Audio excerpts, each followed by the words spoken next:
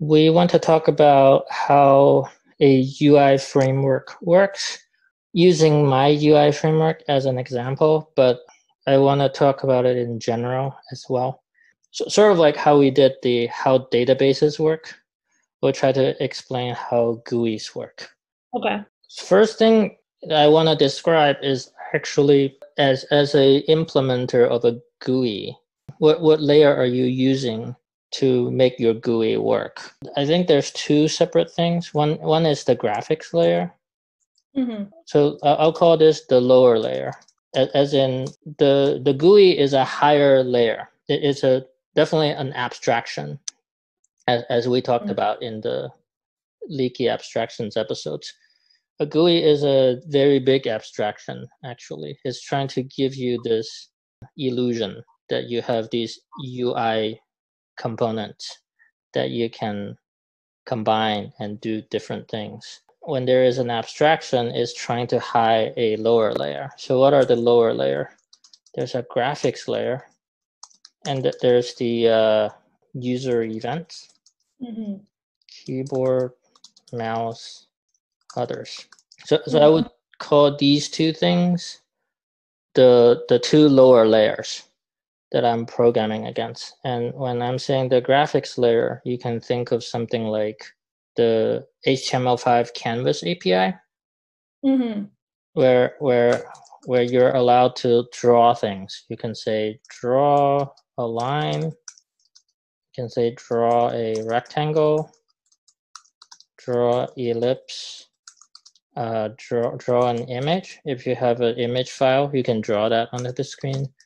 Can Draw I see these two layers are as input and output? I mean, the graphics layer is the output is whatever you want to render, and the user event, an event is input. Yeah, very, very true. Yes. So the graphics is output, user events is input.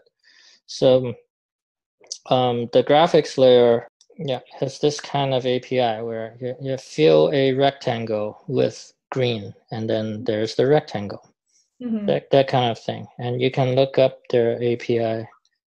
They have actually very good tutorials. Like this is a fill text, allows you to draw text on the canvas. And if you have an image, you can make a new image and you can say draw the image at this location of the canvas. Qt has a similar API called the Q Painter, and I've been looking into it. So it has very, very similar methods. Draw a point, draw a point, draw a line, draw a rectangle, etc. It's very similar in style to the Canvas API.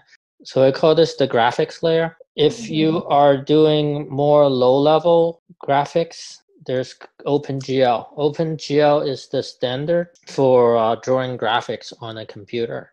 Game developers tend to use this. So this is the lower level graphics API for the computer, as in Windows ships with OpenGL, Mac ships with OpenGL. And OpenGL is an API that's designed to allow you to access the graphics hardware on your computer. Because a lot of computers nowadays ship with a graphics CPU, a GPU, Mm-hmm. which is a separate processor that's dedicated for doing calculations for graphics before they're drawn onto your screen, so that everything can be faster. Like even if you have a lot of animations going on your screen, they can be fast because there's a separate computer that's helping you do calculations for the graphics before it goes onto the screen. And OpenGL gives you access to that graphics hardware. It has a bit of a learning curve, but if you really care about rendering performance, you need to know this. So those are some examples of graphics layers. In my case, I use the terminal. So my situation is quite different because it's all based on characters. I'm just drawing characters on the terminal. I can tell it to draw characters in certain color or with a certain background color, and I can use weird Unicode characters that help me draw the things the way I want to draw. And that's basically what I'm dealing with. So do you see like kind of each character as a pixel? Yes, exactly. I see a character as a pixel. This pose is one of the best for learning terminal programming. So an example is if you want to print the word hello world red, then you just put this control code in front of it. And this 31 means red. In addition to just color, there are control code to move your cursor anywhere on the screen. So if you want to draw a box, you just move this cursor you move it to the top left corner, and then you draw a line.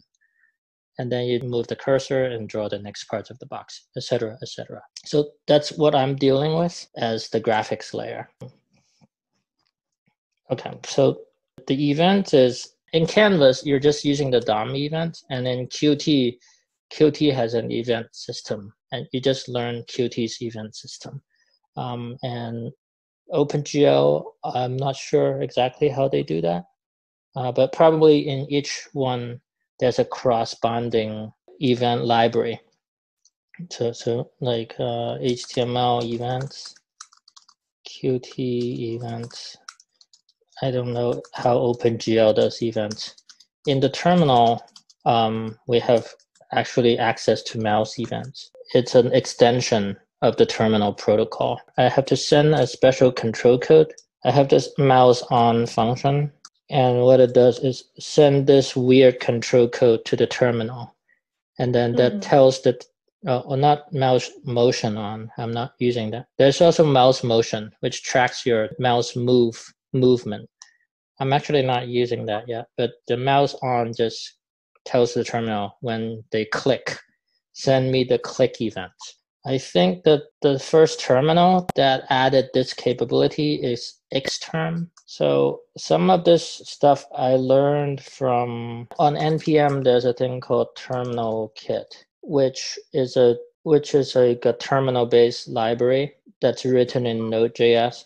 And I just looked at their source code, and I learned a bunch of stuff from it. So that's one thing I do. And then they were nice to put in a lot of links to the resources that they use to build this thing. So that linked me to other things that were helpful. So Xterm is a protocol that supports some of these things, and I could read more about how the protocols work. One thing I would say is, if you're planning to build like an ambitious abstraction like this, you should get to learn your lower layer well. You really want to learn how the lower layer works. So since I feel like the Canvas and the Qt Painter has a higher level APIs, because in terminal you don't have the API say draw a line or draw. You can draw a string. You can. Right. In the terminal, basically, that's what you have. You have print a string. Right. And then if you want to print a string at a particular location, like over here, you say, move the cursor over here, and then print the string. Right. So to me, that's like more basic than it's lower level, but draw rectangle stuff. Yeah. It is. So if you want to create like a terminal version of Canvas, you need to write all these methods yourself. I didn't feel the need to. That's true. Make an API that has these things. I'll show you my canvas.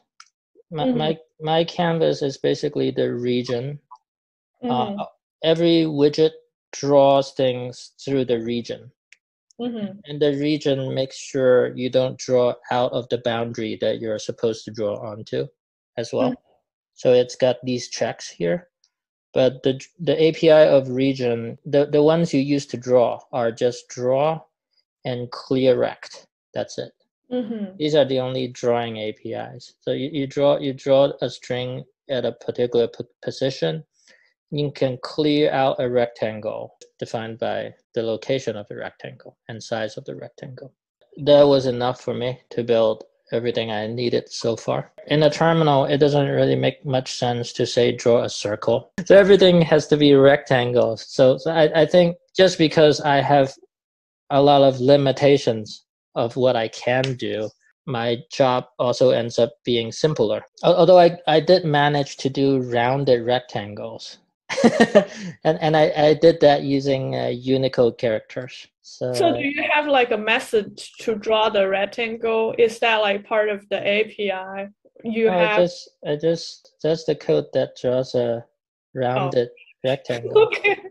Like I just go through a loop and draw the little bar on the left side, draw the little bar on the right side, and then at the bottom there's a little rounded corner and a bar and another rounded corner. Nice. I mean, and there's not even that much code to do that, right? And then before I do that, clear out the rectangle, erase what's there before. Nice. So yeah, I mean, just do it. This could be extracted into a method, but I just didn't feel the need to at this point. Mm-hmm. It's sort of like what we talked to Jason about this. Like, if you don't feel like it's painful, then you don't need to extract anything. But I don't have a lot of situations where I'm drawing a border. It's just the window class. So that's the lower layer graphics, and sort of that shows you the problem you're up against. I think it's like, okay, this is what I have to work with. I can draw stuff. I can draw shapes on the screen. I can receive events, and when it's a mouse event, you'll receive XY coordinates, right? If it's a keyboard event, you receive like the key character or the key code. Mm-hmm. So when you lay it out like this, it shows you what you're up against. These are the APIs you're gonna code against, and then what API are you going to present to your consumer? That's something for you to design. But we have a lot of examples out there that we can learn from and steal ideas from. You can steal those ideas, or you can, if you want to be adventurous, you can say, I want to do something completely different from what they are doing.